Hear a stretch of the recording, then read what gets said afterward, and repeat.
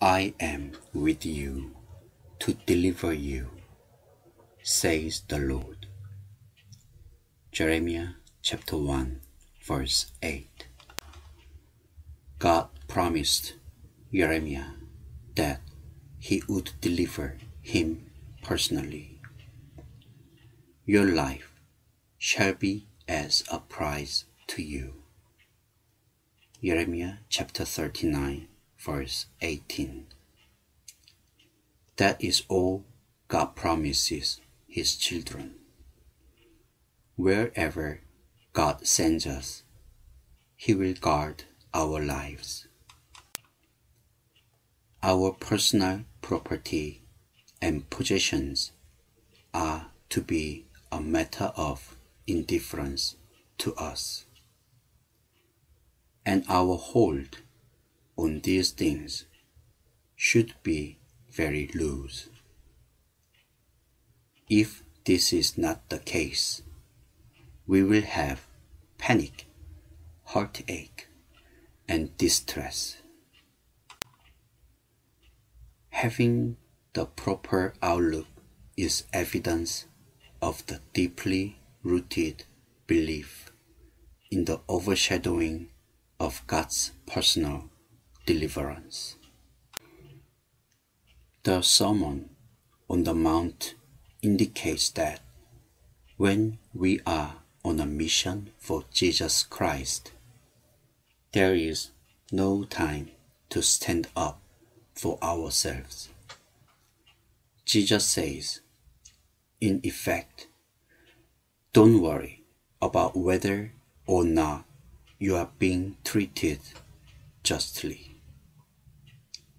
Looking for justice is actually a sign that we have been diverted from our devotion to Him.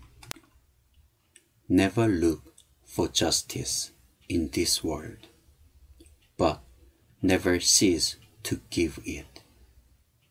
If we look for justice, we will only begin to complain and to indulge ourselves in the discontent of self-pity, as if to say, why should I be treated like this? If we are devoted to Jesus Christ, we have nothing to do with what we encounter, whether it is just or unjust. In essence, Jesus says, continue steadily on with what I have told you to do, and I will guard your life. If you try to guard it yourself, you remove yourself from my deliverance. Even the most devout among us become atheistic in this regard. We do not believe Him. We put our common sense on the throne and then attach God's name to it. We do lean to our own understanding instead of trusting God with all our heart. See Proverbs chapter 3, verse 5 and 6.